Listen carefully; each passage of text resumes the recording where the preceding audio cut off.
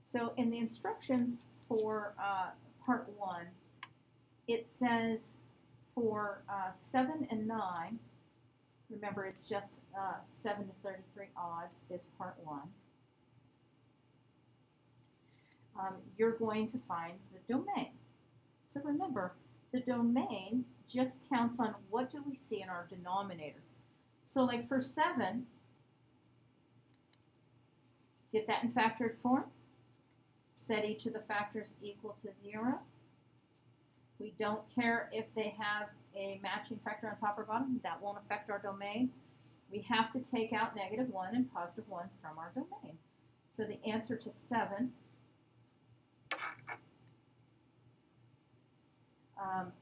we would use everything up to -1, skip it, up to +1, skip it, and then keep going. So our domain goes from -1, -infinity to -1, -1 to 1, and 1 to infinity. So if we were to look at this graph, we should see 3 pieces. There would be a hole at -1, and there would be an asymptote at +1. So that's number 7. Now 11 through 19, we're pretty much doing the same thing, except we're kind of just going one more step. What we want to do is, it says find the domain, vertical asymptotes and horizontal asymptotes. So I'm going to list the holes as well. I would like to do problem 17 with you. So first step, get it in factored form. So x plus 5 and x minus 5 is the factorization of our denominator. That will tell us that we are missing -5 and +5. So do your domain first before you contemplate what those points are really doing.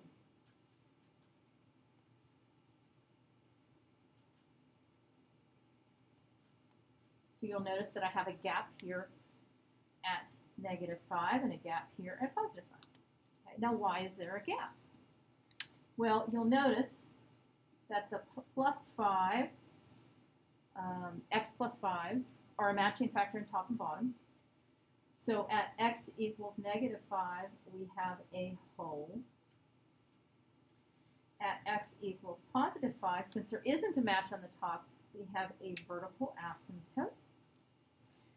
And then the other question was, what was the horizontal asymptote?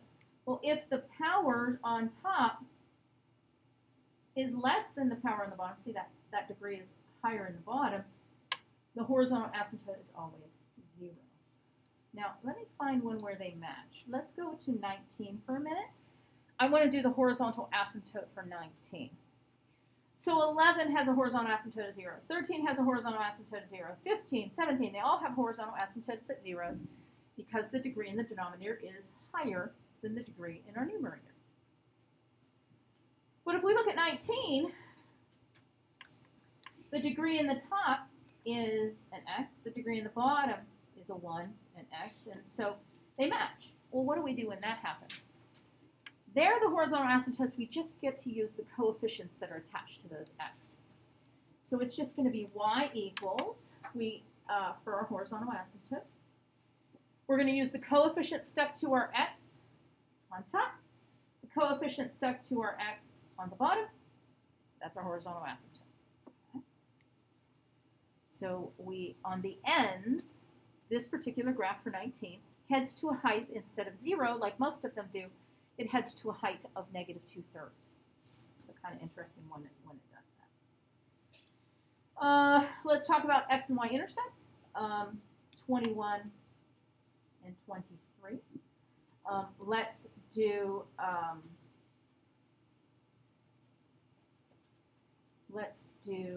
21 together. Get it in factored form.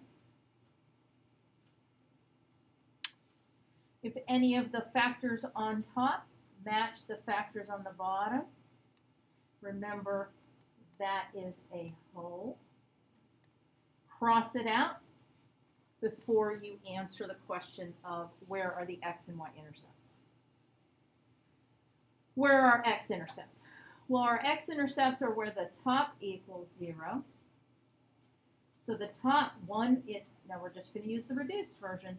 The top equals 0. 1 will never equal 0.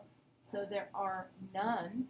There is not an x-intercept for this graph. It never hits the x-axis. Let's take a look at the y-intercept. We're just going to plug in 0 and see what happens. Again, for the rest of the problem, we can use that simplified version. Once we take out the whole from our thinking and from our domain, we never have to deal with it ever again. So we can use that simplified version from now on. And we get 1 over -1, which is -1.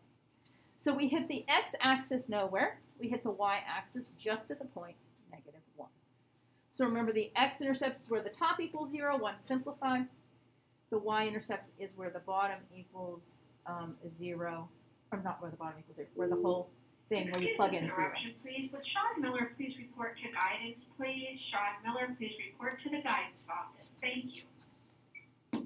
So that's what you want to do for 21 and 23. Let's talk about 25, 27, and 29. It says describe the local and the end behavior. Local behavior is our vertical asymptotes. End behavior is our horizontal asymptotes. The only difference now is we're going to use that little arrow notation. Only difference. We're still going to find what's our vertical asymptote, what's our horizontal asymptote, and then we'll describe what goes from there. So let's do 25.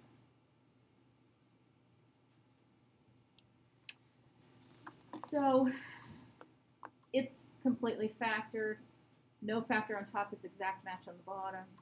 So we don't have to worry about a hole in there. But there is a vertical asymptote when 2x plus 1 equals 0. Solve. So there's a vertical asymptote at -1/2. We're going to have to describe what happens at -1/2. Let's talk about our horizontal asymptote. This is one where the degree on top matches the degree on the bottom. So we just use the coefficients, 1 over 2. So let's use our arrow notation. And this is where I want you to use decimals. For this section, please use decimals. So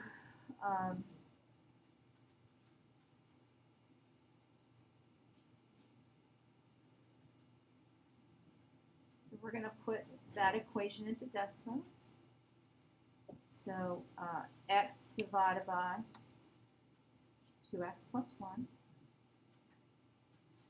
And we're going to look at 2 places. And this is what you can do. See exactly what we got here. We got y equals 1/2 and x equals -1/2. Type those in separate lines. So we're going to type in x equals -1/2. We're going to type in y equals +1/2. Okay? And maybe only show one at a time because it gets to be a lot. Okay. Now, let's deal with the vertical asymptote x equals -1/2. As we approach -1/2 from the right, what's our y doing? As we approach -1/2 from the left, what's our y doing?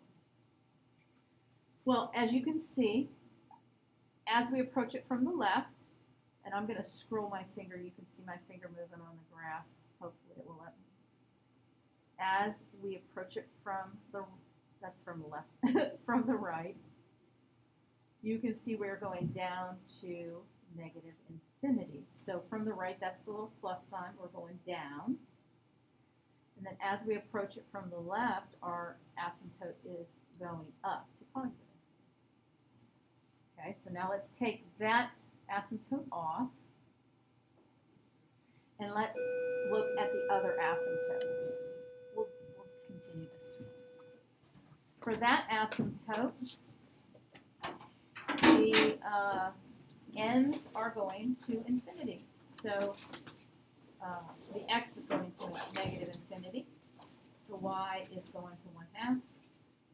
The x is going to +infinity. The y is also going to 1/2.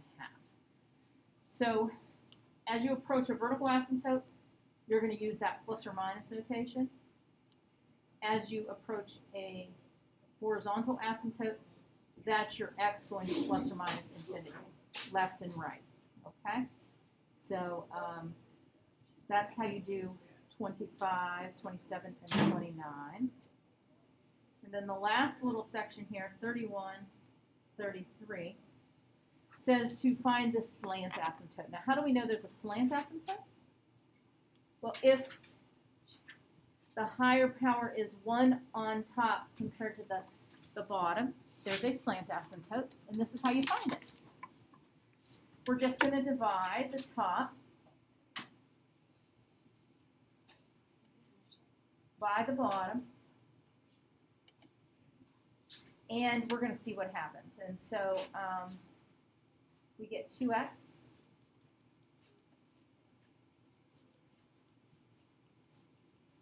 plus 4, and so our slant asymptote is y equals 2x plus 4.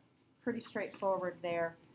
It's just we do not care what the remainder is. It is just without the remainder.